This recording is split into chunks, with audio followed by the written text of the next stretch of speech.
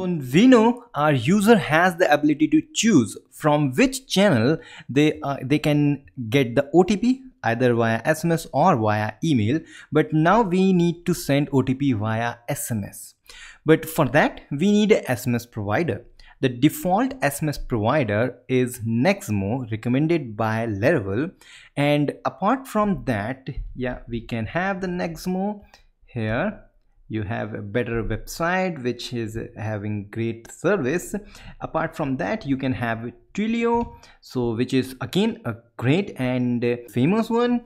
You can have more service providers, SMS service providers.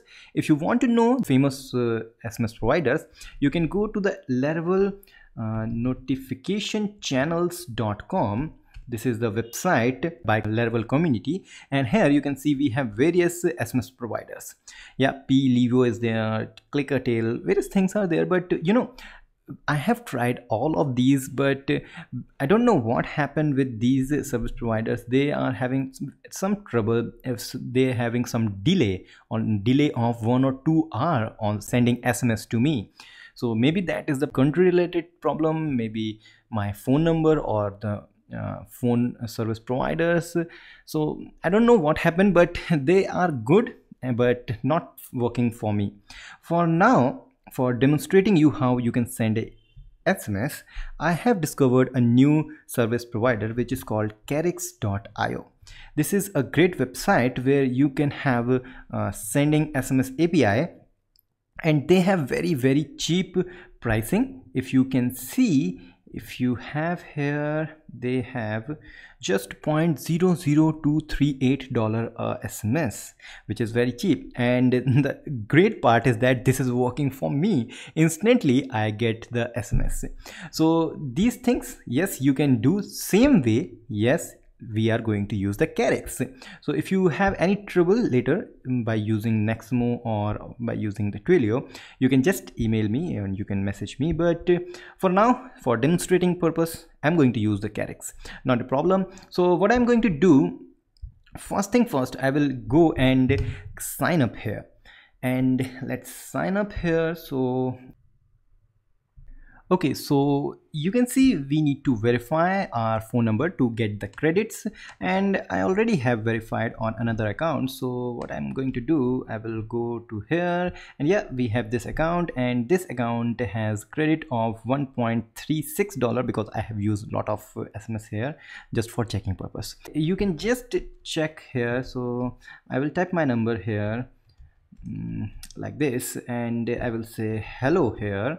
And if I try to send this SMS and I will say send SMS, it says message send, and to show you that message is there, I will open my phone here. You can see the SMS hello is from Carix is there. So we just need to use this. So we have the auth ID and auth token. So let's see how we can use it. So I have created a channel for this. So you need to go to github.com/s-sarthak/Laravel channel notification channel Carix, and I will provide the link in the description. So you just need to copy this from here, go to your Laravel project, and let's just paste this here. So let's see on the composer.json our Bitfume's Carix notification channel is installed. So now how we can use this Carix notification channel? So let's go to the documentation of this Carix notification I have written. You just need to have this part on your services.php. So let's open services.php, which is actually inside your config and services. So this is the one, and at the bottom just paste it, and obviously we need to have these two things on our .env file. So at the bottom I will say ID is this, and I need a token also, which is this here. So how we can get the ID and token? You need to go to the dashboard of your Carix, copy the auth ID, paste it here, copy the token, paste it here, and this is done. So we have done these two steps. Let's see the next step. So we have installed, we have configured this, Now we need to use our notification.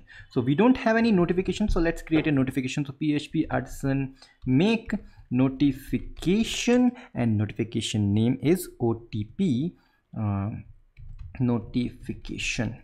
Okay, so this is good. So let's copy from here and open it. So here we have OTP notification, which we have just created, and inside this your notification means our notification which we have created this. So here we need to say via Carex class.